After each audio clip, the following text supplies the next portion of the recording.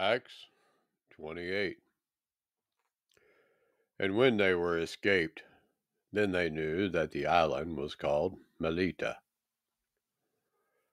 And the barbarous people showed us no little kindness, for they kindled a fire and received us, every one, because of the present rain and because of the cold.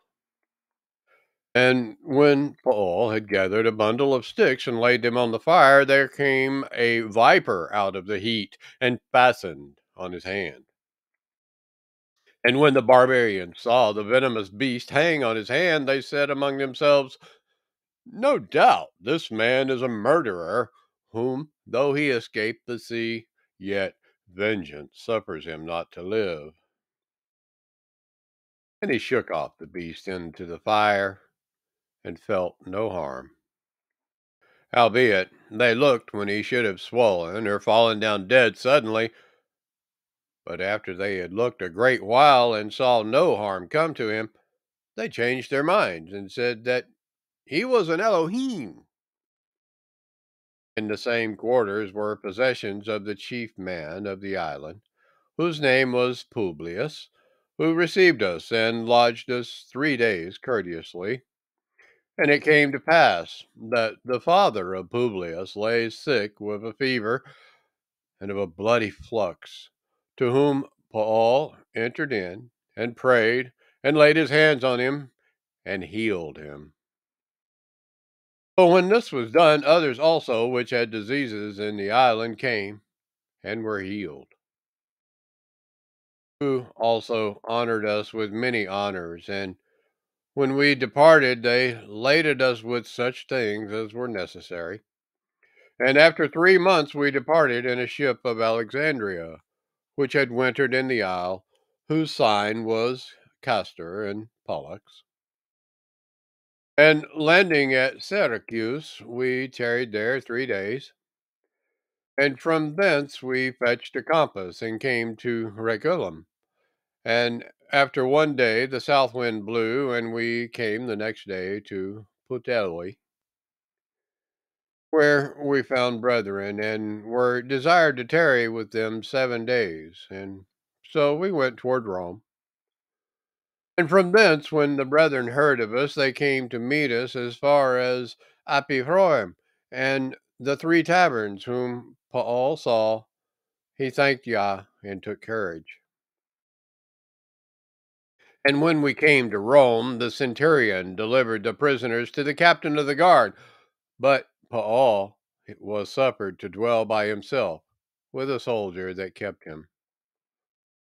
And it came to pass that after 3 days Paul called the chief of the Yehudim together, and when they were come together, he said unto them, "Men and brethren, though I have committed nothing against the people or customs of our fathers, yet was I delivered prisoner from Jerusalem into the hands of the Romanim, who, when they had examined me, would have let me go, because there was no cause of death in me. But when the Yehudim spoke against it, I was constrained to appear unto Caesar, not that I had aught to accuse my nation of. For this cause, therefore, have I called for you, to see you, and to speak with you, because that for the hope of Yasharel I am bound with this chain." And they said unto him, "We neither received letters out of Yehud concerning you, neither any of the brethren that came showed or spoke any harm of you. But we desire to hear of you what you think.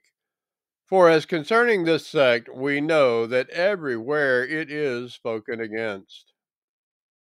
And when they had appointed him a day, there came many to him and to his lodging, to whom he expounded and testified at the kingdom of YAHUAH, persuading them concerning YAHUSHA, both out of the Torah of Moshe and out of the prophets, from morning till evening. And some believed the things which were spoken, and some believed not. And when they agreed not among themselves, they departed, after that Paul had spoken one word, well spoke the Ruach HaKodesh by Yeshayahu, the prophet, unto our fathers, saying, Go unto this people and say, Hearing ye shall hear, and shall not understand, and seeing ye shall see, and not perceive.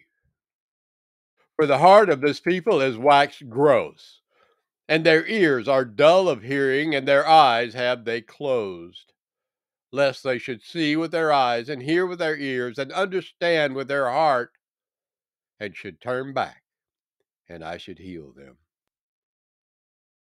Be it known, therefore, unto you that the Yeshua of YAHUAH is sent unto the other nations, and that they will hear it.